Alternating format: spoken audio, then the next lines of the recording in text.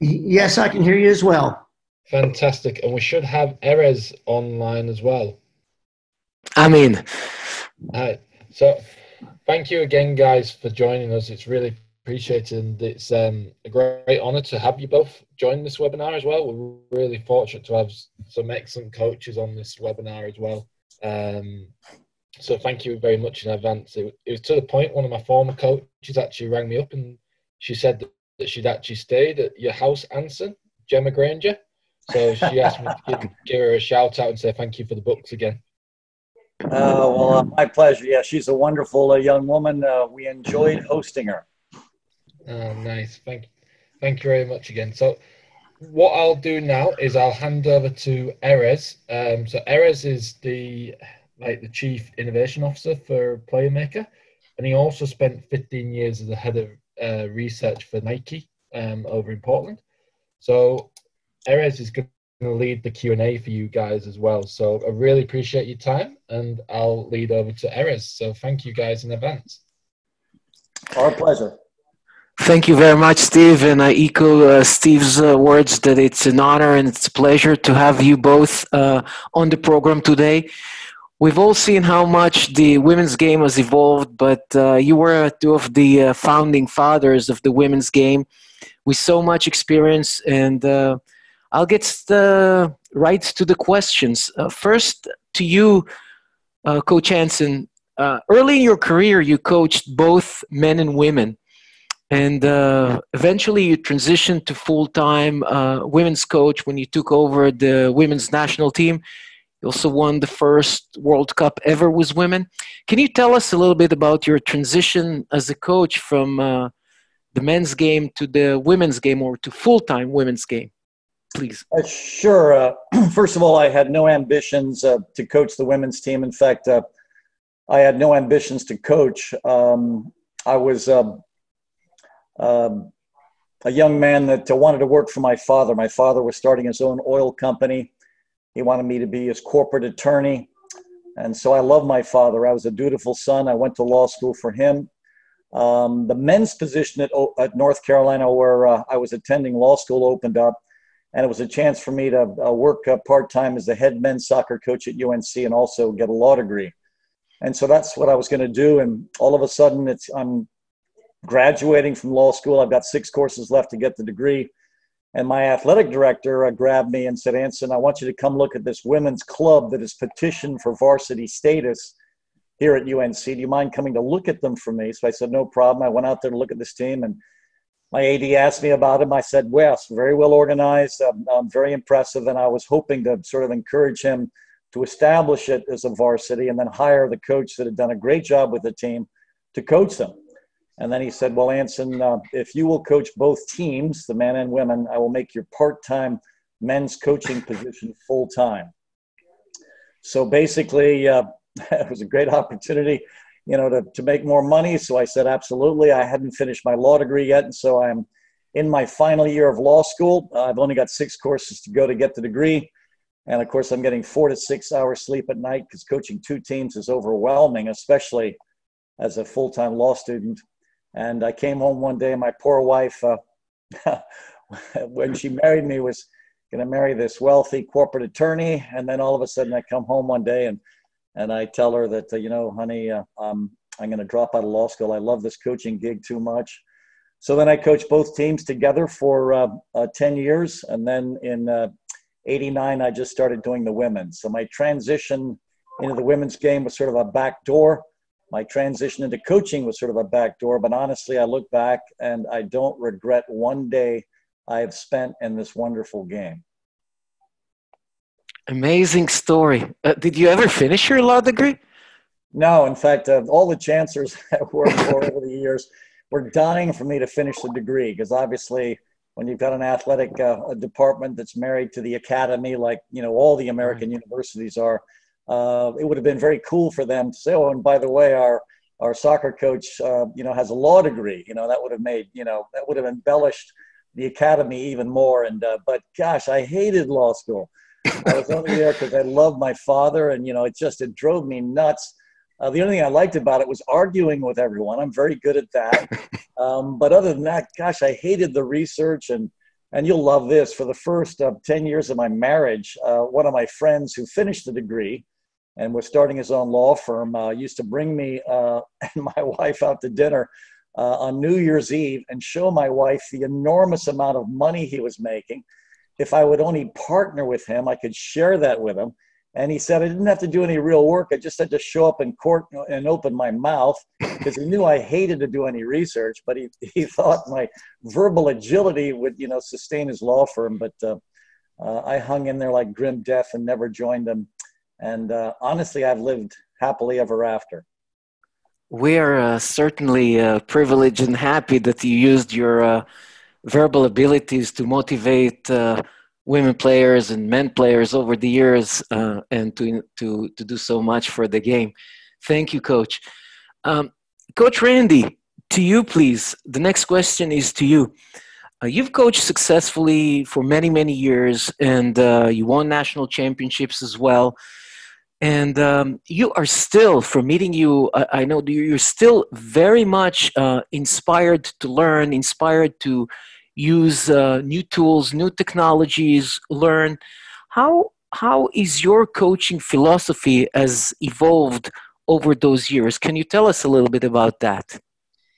Yeah, certainly. Thanks again for having me, and thanks to Playermaker for putting on this podcast for all of us. It's been really good today to hear all the different people speak. But I think one of the things for me is, much like Anson, when I started out, I also was on the boys' side to begin with. Back in those early days, you really couldn't make a living coaching youth soccer. You couldn't make a living unless you taught in a high school and was a teacher, or you coached in the collegiate game. So I also started coaching men and women as well as a collegiate coach. And I think, in those early years as a coach, when I kind of look back at a coaching philosophy, I think like many young coaches, we had these ambitions of where we want to end up at, 10 or 15 years down the road.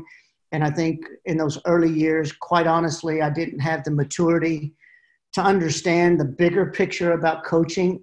To me, it was all about trying to win games. And I felt like that was how I was going to kind of establish my legacy, is it was all about, how many games we could win and how many championships we could win.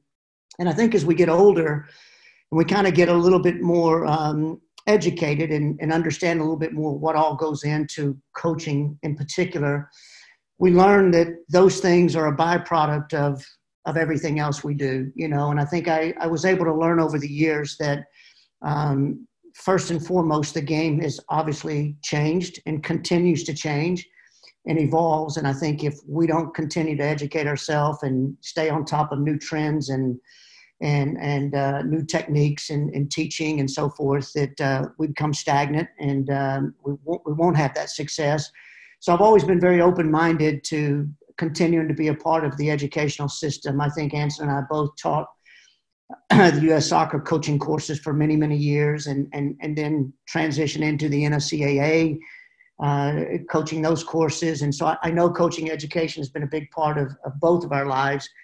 But I think that's the biggest thing is learning that, I get as much satisfaction now seeing the success of our kids really off the field as I do on the field. I mean, we've graduated some fantastic young women and men over the years that are doing wonderful things in life right now. And I think once a coach can kind of get the bigger picture of what coaching is all about, that it's not just wins and losses, I think everything else starts to fall in place. So, I've continued to learn. I will say this, we were very fortunate in my early years to have some good mentors, and quite honestly, Anson was one of those.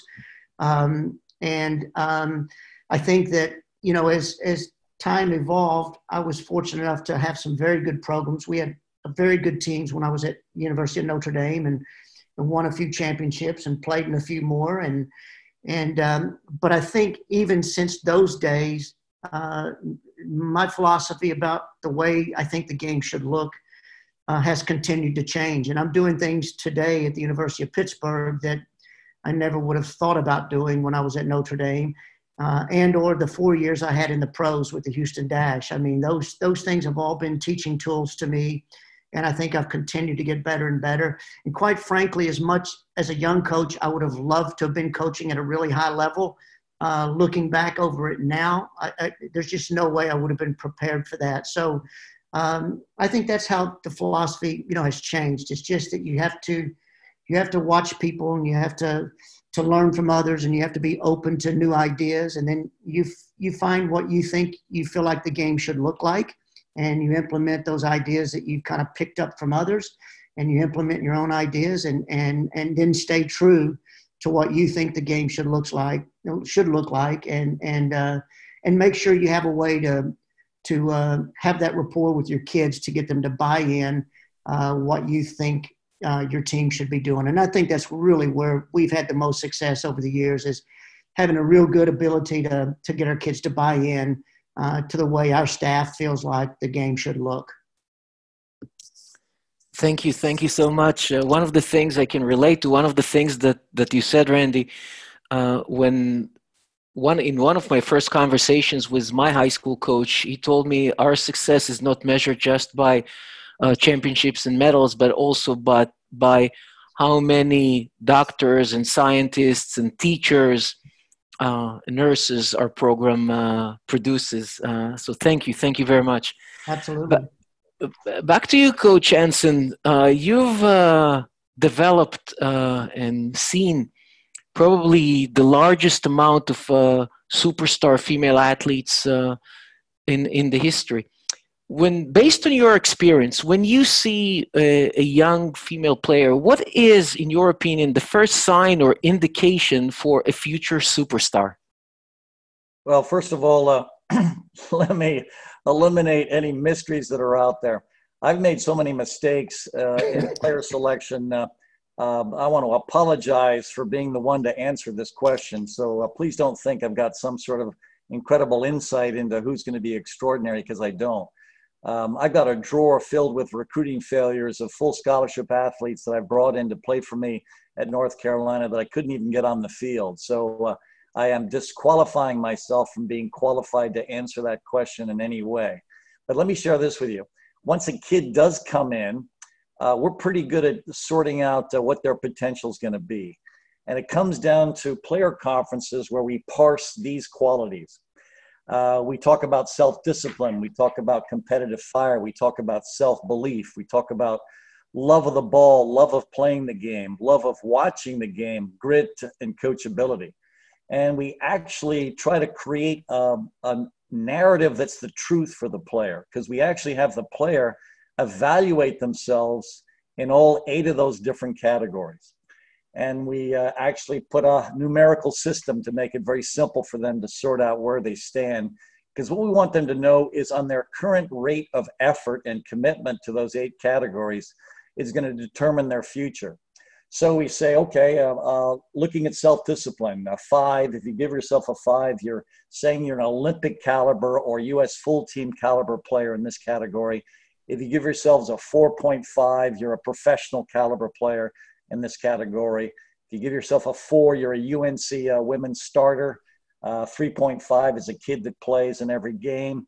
3 is a kid that travels, and 2.5 and below are kids that can't even make the traveling team. So what you're trying to do in this conversation with the player is to see if they have an honest narrative.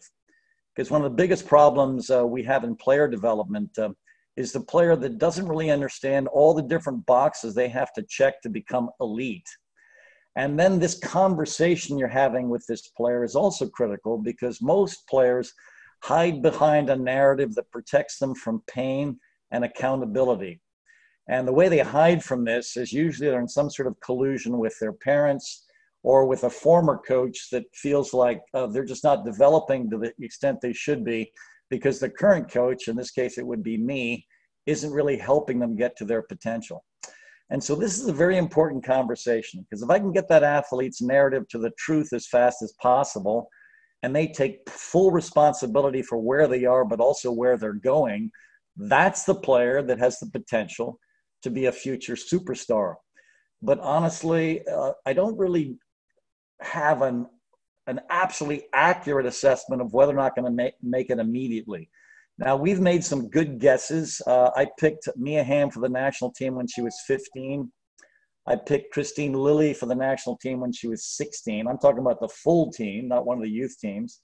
I picked Julie Foudy for the full national team also when she was 16, and Beefield and several others in their late teens. But I would pretend to hide behind those successes because those athletes were so extraordinary at a young age, anyone could have selected them. It's the player development path and convincing the player to have the right narrative that's the challenge in coaching, and also the only surefire way of trying to get someone to their potential. So for me, those 8 categories are the most critical things to parse and discuss with the athlete in a very serious and aggressive way. Thank you, Anson. Thank you for sharing with us, honestly, the successes and the ones that weren't predicted so well.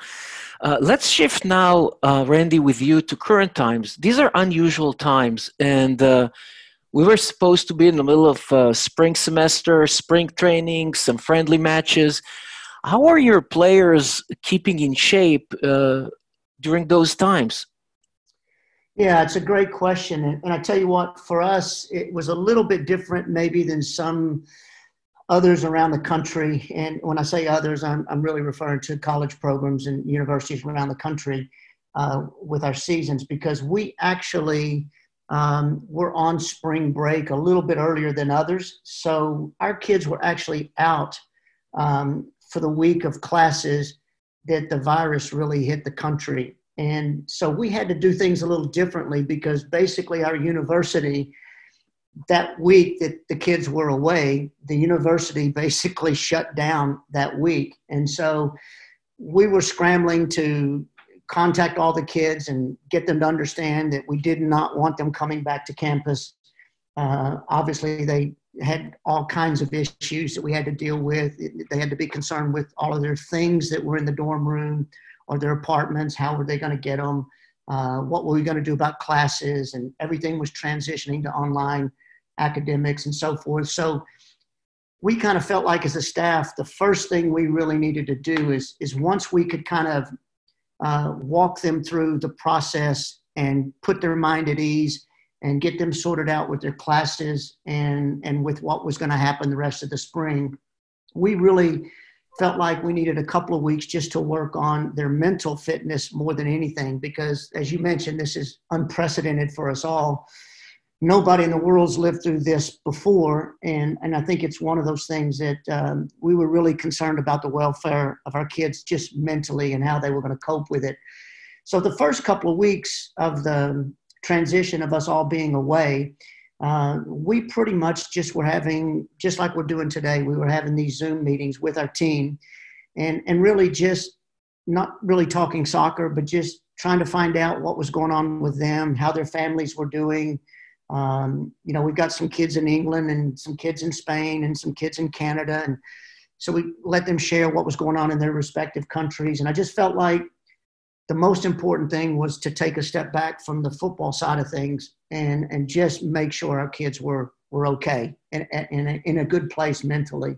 So we did that for a couple of weeks and got everybody, I think, settled down and made sure everybody was in a good spot.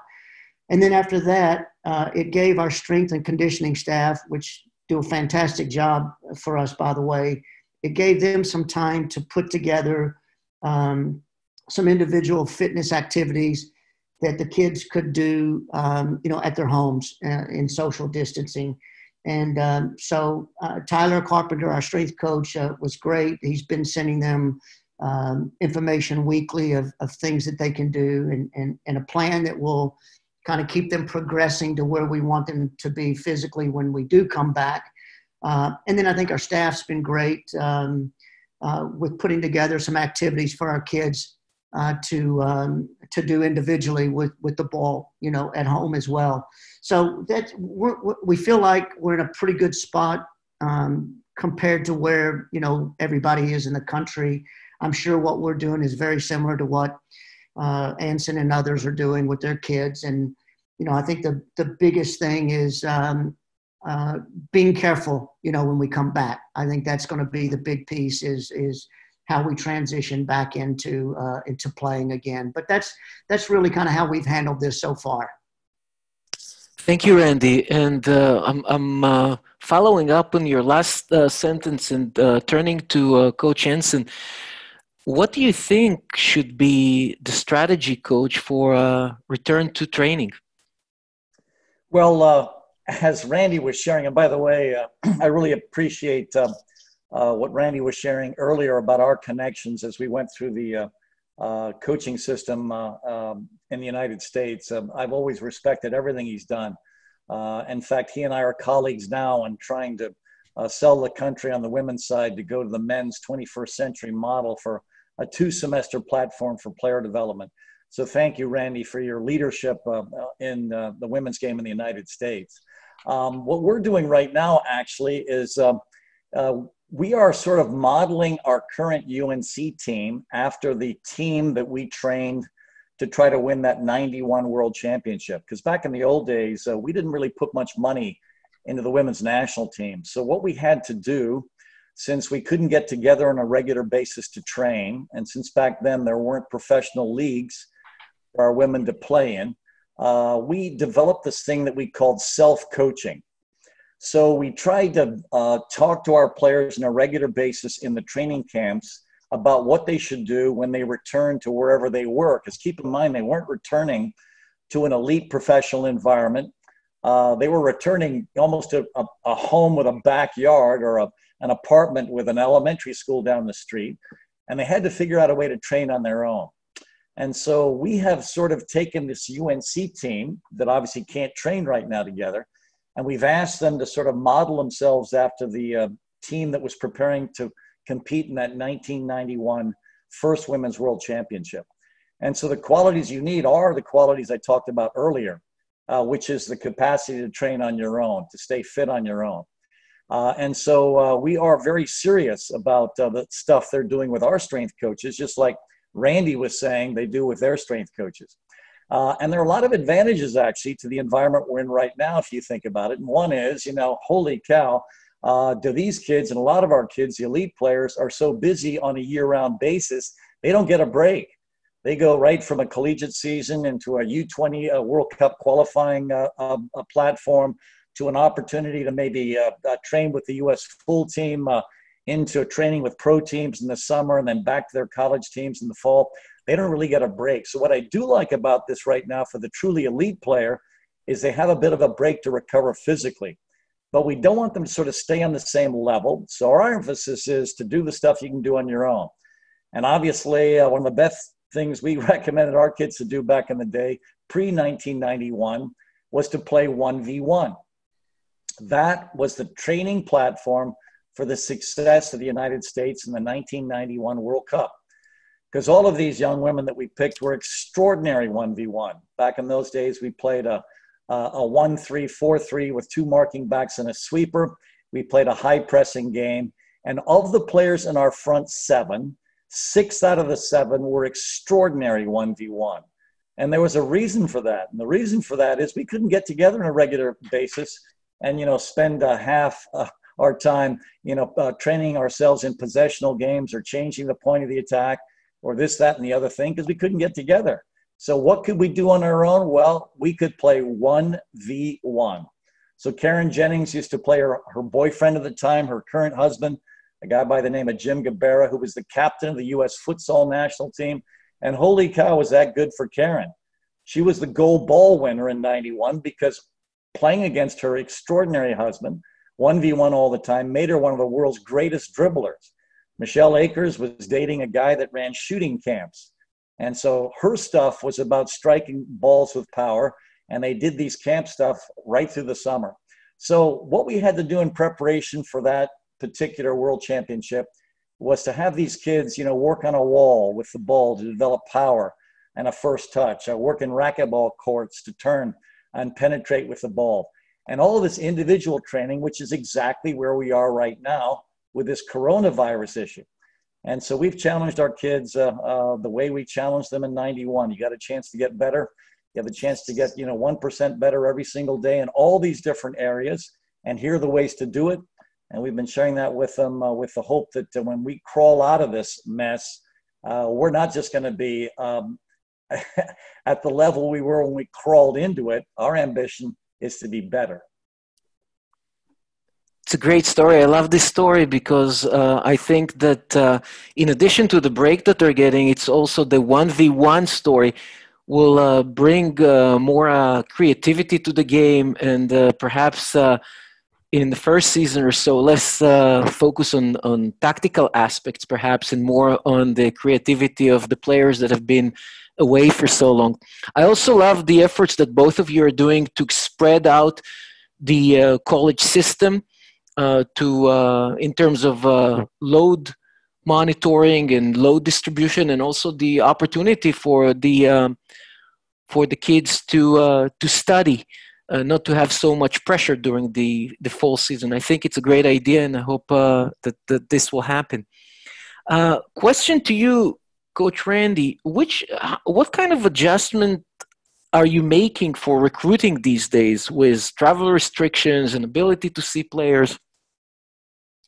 Well, I think the one positive thing about this is that under our governing body, the NCAA, the guidelines that they set are the same for all of us. So nobody's got, a real advantage over some of the basic rules regarding recruiting at this time, as many people may know. And I know you've got a lot of foreign-based coaches on today, and they may not be quite as aware of the U.S. collegiate system. But, for example, they have taken away the ability to sign players until the 15th. I think players right now aren't able to make campus visits and so forth. And, of course, all the youth soccer around the country has been shut down, so we can't go out, obviously, and watch kids play and evaluate talent and so forth. So I think a lot of the changes now that have come about really, I think, comes down to a couple of things. You've got one age group, since recruiting here happens a little bit earlier. It's not like the early years when Anson and I started. We used to recruit high school seniors to go to our universities. And over the years, this has gotten earlier and earlier, which is part of the reasons that the NCAA has come in and made some rules regarding recruiting lately. And one of those obviously being that we can't correspond with players until June 15th of their going into their junior year. So all of us right now really are kind of in the same boat with that class of players that are getting ready to become the rising junior class. All of us really haven't been able to have contact with those players, or especially with the virus, we haven't been able to go out and watch those players since this has occurred. But I do think that a lot now, when the June 15th comes open, I think a lot of coaches will be reaching out via, online, and obviously this becomes a bigger piece because none of us know, really when we're going to get back to normal. So I think we've had to adjust a little bit of trying to find ways to still present our program to those kids and get them to hear from us and see what it's all about without them actually being able to come on to visit your campus. And for us at this point in time, not being able, to go out and see them play. I think the kids that are at the age that we can be communicating with, I think most of the coaches around the country have kind of continued, via email or text or phone calls or whatever, to stay in touch with those players that we've been recruiting that we're able to communicate with them. So it's a change from a standpoint that I think what it will do for some schools is, some are a little bit more prepared, knowing those kids that they're really interested in for this 2022 class that's coming in. And others aren't as prepared. And I think there's going to be a little bit of a scramble, and there'll be some players that may feel like they're a little bit behind the eight ball, of being late in the process. But the good thing is, for all those players out there, all of the universities were in the same boat. So I think it's a situation where everybody's just trying to grasp the fact that we can't see these kids firsthand. And then if we're still in this lockdown mode through the summer, then obviously leagues have to make decisions what they're going to do. And I think the club coaches and the high school coaches around the country have been phenomenal. And I think they've been really good about, staying in touch with the college coaches and kind of letting them know what's going on with their clubs and respective, players that universities may be looking at. So I think we're all going to have to work a little bit more closely together in those regards, the longer the virus goes on. But it certainly has changed a little bit of the dynamic for sure with the recruiting process. Thank you, Randy, for sharing your thoughts on this with us. The last question is for both of you, one at a time, and it is, what would be your first tip for a young soccer coach? Go ahead, Anson. Oh, thanks, Randy. Yeah, what I would, I guess I'll twist this question into the direction I want to go anyway. My first tip for a young soccer coach, and by the way, I'm going to make sure this young soccer coach is coaching the ages between, let's say, 6 and 12, would be your main function as a coach is to make sure the kids that you're training fall in love with the ball, fall in love with the game, because if that is something you can successfully do with all the kids you're training and that band, that age group, those are the ones that are going to end up becoming elite. The most critical coach in a player's life is that coach that convinces them that, my gosh, this is the way I want to spend my time. I absolutely love the ball and love the game. And of course, the way the coach does that is by coming into every session enthusiastic, so excited to see all their kids, whether they're 6, 7, 8, 9, 10, 11, or 12. They're so thrilled to be there with them. And they bring the balls out, and the whole session, these kids are doing nothing but having the time of their lives with a soccer ball. And that coach, that's the coach that truly develops the elite player. Because by the time the rest of us end up with these kids when they get older, it's that coach that's inspired this kid to be so good with the ball, to have this ball mastery, that'll separate them for us. And so the real work in our game is done by that kind of coach. And so the trouble with our country is we emphasize the older ages and the tactics and the shape and the this, the that, and the other things. And that's not where the real work is done. The real work is done by that extraordinarily passionate coach that's so enthusiastic about the game that convinces this kid, boy or girl, to fall in love with the ball and the game.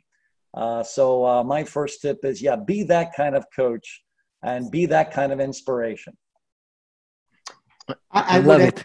Yeah, I would echo that totally with what Anson's saying, and I just would add this real quickly. So I'll kind of go on top of what Anson said, and I'll speak to it from an educational standpoint. And I would just say this: the fortunate thing for young coaches out there today, much different than it was for Anson and I, is there are so many online resources. There's so many podcasts, and the access to the internet. You can find, for the lack of a better word, you can find drills and activities for just about every topic you could ever imagine in our sport. And I think that's great. There's so many more resources out there for the young coach today.